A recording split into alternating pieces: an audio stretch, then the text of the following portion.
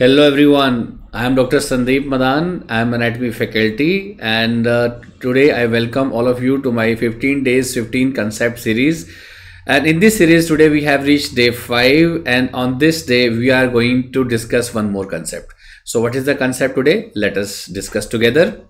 So you see when in the very initial period when the gonadal development is taking place, we know the males and the females, they have the counterparts, right? For example, gonad will be present in case of male in the form of testes, then inguinal canal will be present, and lower down we have the scrotal sac.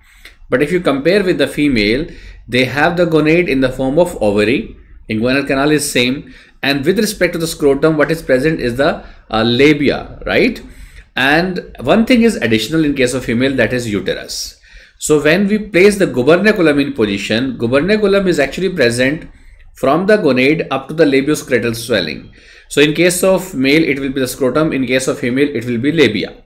So in case of female, gubernaculum will be present just like the males, but the only difference is on its way, it will touch the uterus like this. And one more difference is going to happen. What is that?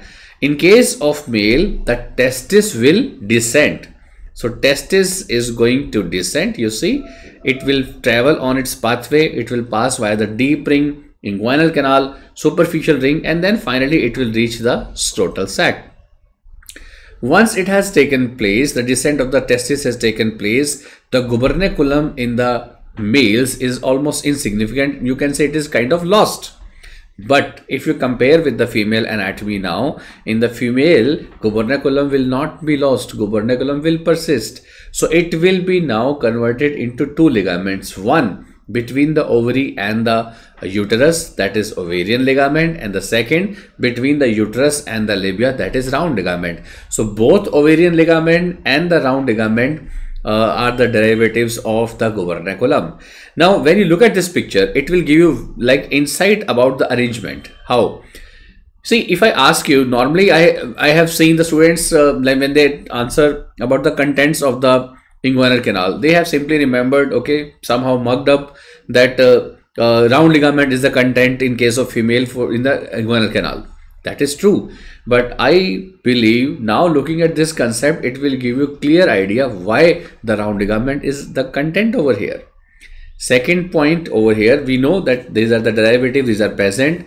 And if I ask you about the lymphatics of the uterus, now uterus being a pelvic structure, it's a deep viscera.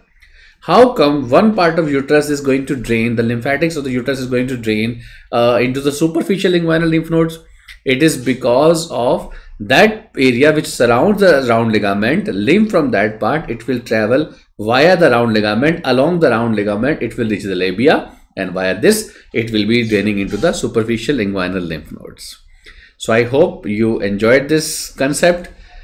So keep on learning with me. We'll continue with this series. We'll meet with the day 6 with the next concept. Thank you so much, everyone. Take care. Bye-bye.